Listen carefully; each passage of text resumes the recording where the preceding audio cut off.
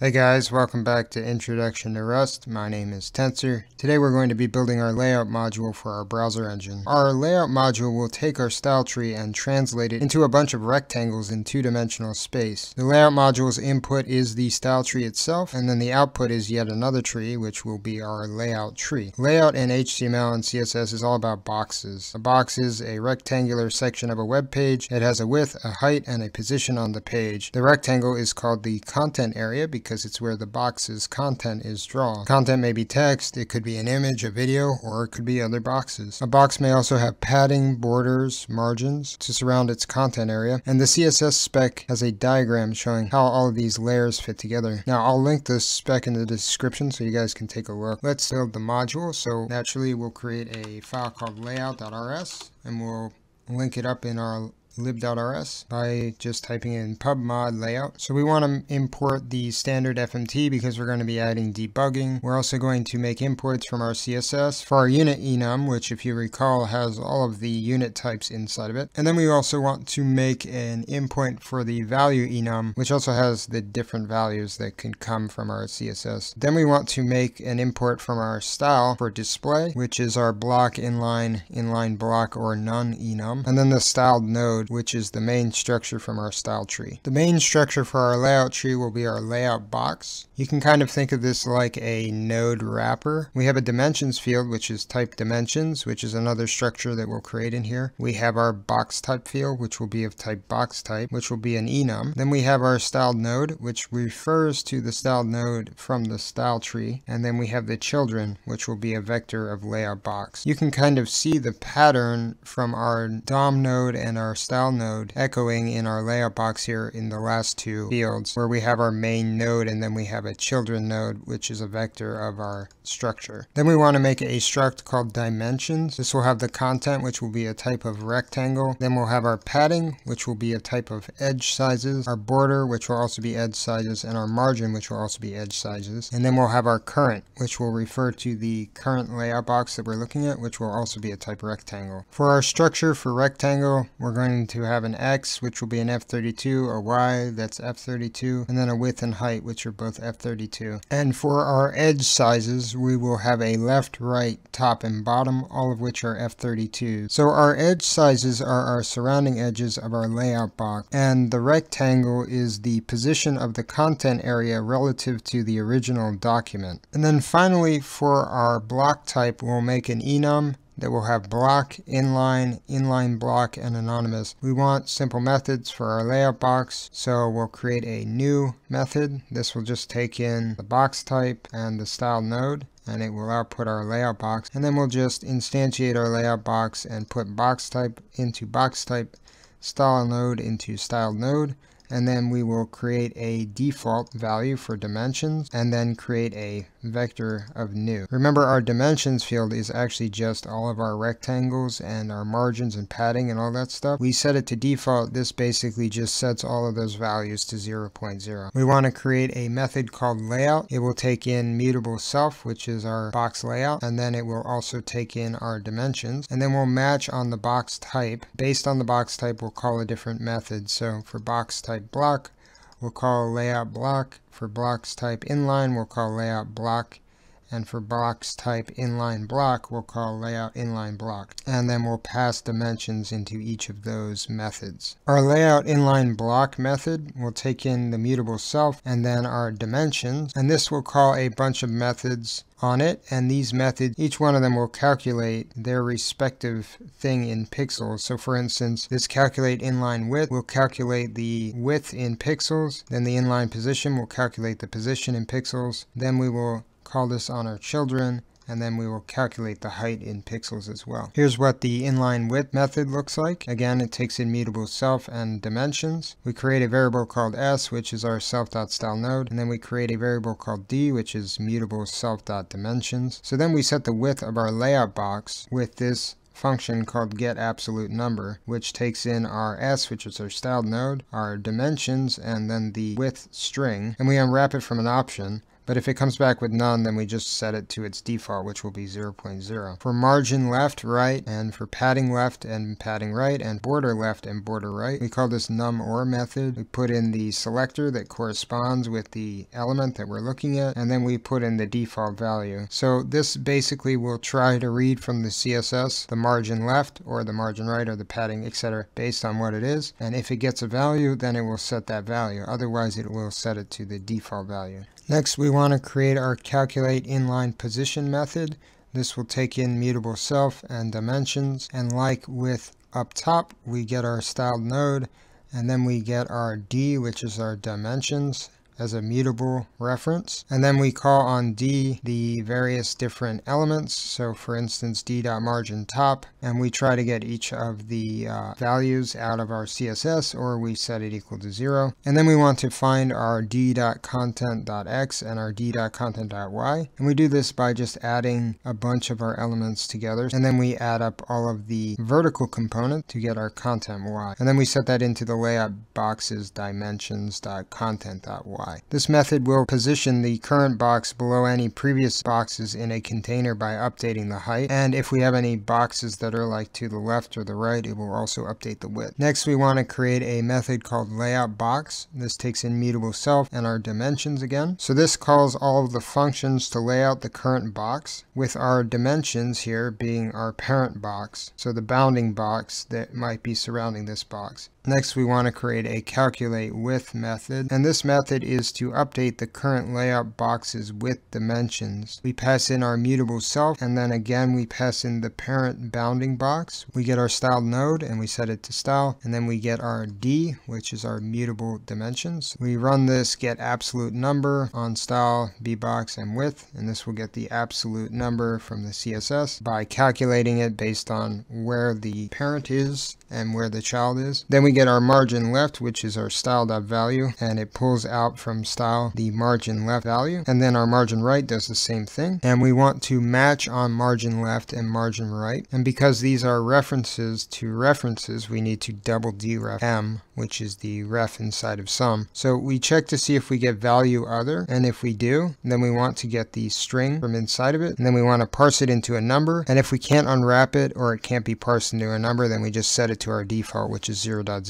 We do the same for our right margin number. Then we want to calculate our border.left, our border.right, our padding.left, and our padding.right. And these are all for our child box. These are all based on the parent box, and we're calculating them for our child box by pulling them out of our style tree. Then we want to take all of the numbers that we get and put them into a variable called total. And then we want to calculate the underflow, which is our parent box's content width minus the total. So if you think about it, if you have two boxes next to one another inside of a larger box, if you calculate the total, which is the width of the entire parent box, and then you just remove the width of one of these smaller boxes, then you'll be able to figure out where the child box will be, and that's what we're doing here. Then we want to do some pattern matching on width, margin left, and margin right. If we get back 0, 0, and then a bunch of stuff that we don't care about, this means that our width is auto. So we say, okay, well, if the underflow is greater than or equal to 0.0, then we want to set D.content width to our underflow, and we want to set our margin right to our margin R number. Otherwise, we want to set our margin right to our margin R number plus underflow, and our content.width to width. And then regardless of what happens, we want to set our margin left to margin left number. For this case, where we get back a width, a none, and then a sum with some value in it, and if width is not 0.0, this means our margin left is auto. So we set our margin left to our underflow, we set our margin right to our margin R number, and we set our content width to W. For this pattern, which is essentially the same as this pattern, but these two values are swapped, this means that our margin right is auto. So we set our D margin right to underflow and our D margin left to margin left number, and then we set our content width to W. Now, if both right and left are auto, then we want to take our underflow divided by 2.0 and set it equal to both margin left and margin right, and then we want to set the content width to our width. And finally, if our values are over constrained, then we want to calculate our margin right by adding our margin right number to our underflow and then just leaving our margin left alone and setting the width to the width. Next, we need a method to allow us to position the current box below the previous boxes in the container by updating the height. So again, we're passing in a mutable self and we're passing in the border box or the parent box. Then we want to get our styled node and then the dimensions of the box that we're working on. And we want to see if we have those values inside of our style tree. Then we will set those values to their respective numbers. Otherwise, we'll reset them to default. And then we want to calculate our content X and Y. So this calculate position method is sort of the inverse of the one that we did above called calculate inline position. Our next method will be called calculate height. This will take in a mutable self reference, and we'll use this method to find the styled node's height value if it does exist. We want to match on self.stylenode.value, and we want to put in height, and then we're going to use this map or method to map this closure, which is a match on H, which is each of the values inside of our styled node that correspond with height. And we need to double deref H, and we want to check if value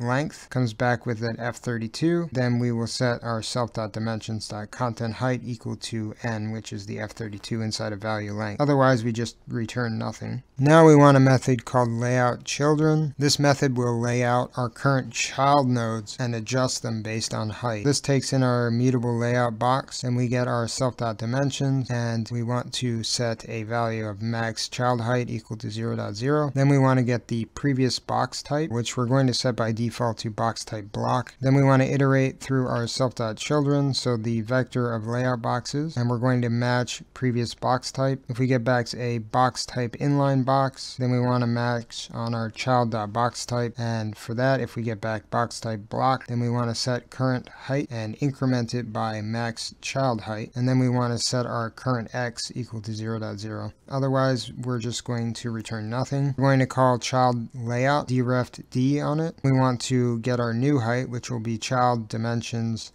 margin box, which is a method that we haven't created yet, with our height.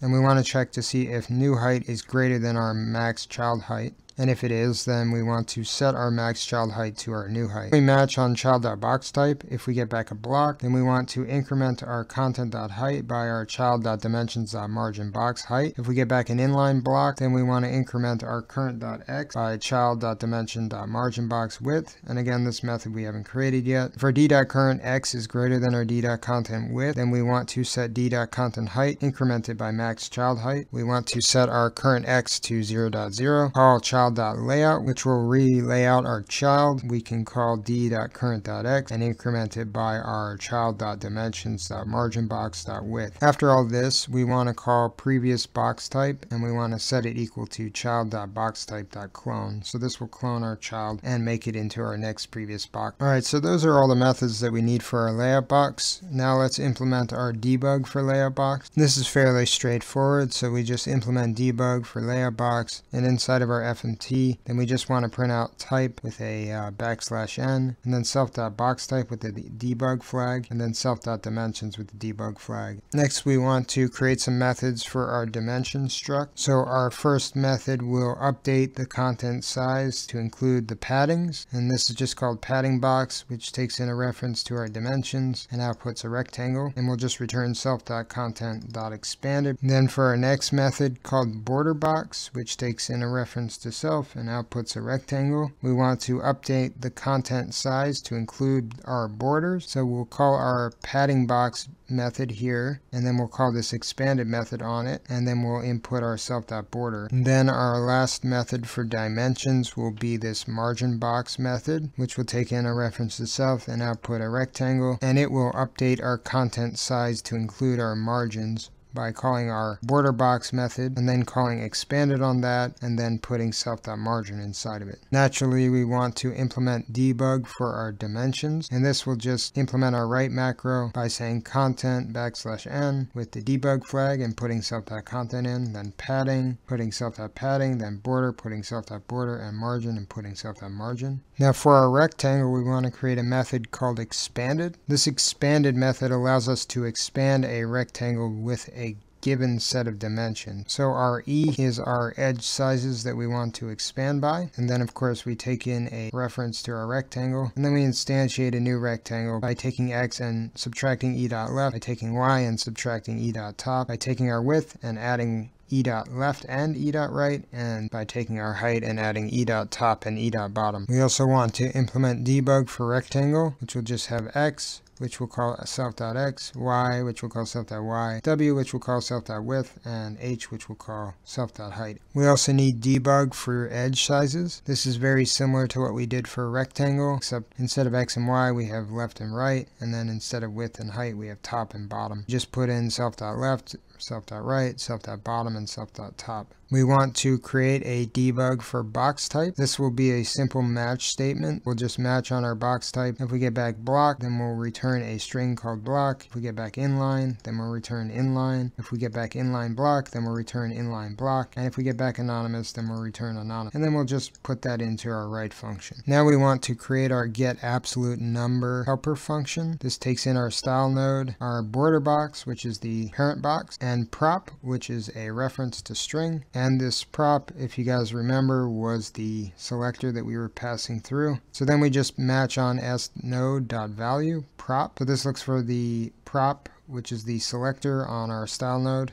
and tries to get the value out. Then if we get back some value, we need to match on that value, and we need to dereference this 3 times. Then we want to set value length equal to matching on U, where U is the unit. We're only going to support pixels and percent for now. If we get back unit pixels, then we just want to return sum L. If we get back unit percent, then we want to return sum L and multiply it by borderbox.content.width, and then divide that by 100. And this will help us convert the percentage into pixels. Otherwise, we want to panic and just say that we haven't implemented that CSS length yet. Now we want to create a function called LayoutTree. This takes in the root styled node and then the containing block, which is a dimensions. This is like our entry point to our layout tree. The root is the root of the style tree, and the containing block is the window or the viewport. So this layout algorithm expects the container height to start at 0. So we set it equal to 0. Then we call this build layout tree function on root, and then set it equal to root box, which is mutable. And then we want to call layout on root box with our containing block, and then return root box. Finally, we want to create a function called build layout tree. This will take in our styled node, and this will recursively build our layout tree given our style tree. The node that we're given is the current styled node that's being laid out, and this is all being called inside of our layout tree. So this starts with our root node, and then it will traverse up the style tree node by node by node. Then this gets each of those nodes and lays them out one at a time. Set layout node equal to layout box new, and then we match on node.getDisplay. And if we get display block, then we want to set our block type to block. If we get display inline, then we want to set block type to inline. If we get display inline block, then we